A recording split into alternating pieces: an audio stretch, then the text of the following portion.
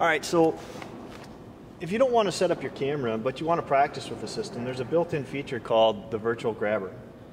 You still need to use your USB key. You start up a software. Because I don't have the camera connected, you'll get this message saying grabber initialization failed. Just hit your enter key, and you see these squares bouncing around. That's a simulated video.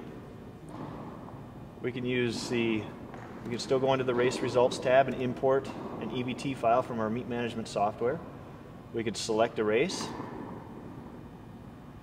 We can trigger the system as well.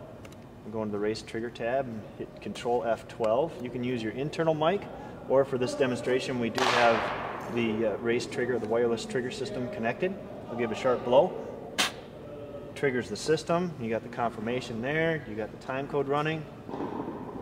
I can record. I can use my live bookmarking feature as well. Just hitting my space bar. Stop. I activate the timeline, hit my control right arrow key, and I jump to that bookmark in the race results tab. Hit my 3 key. Oh, this is a feature that is for the cross-country timing. We have to deselect that.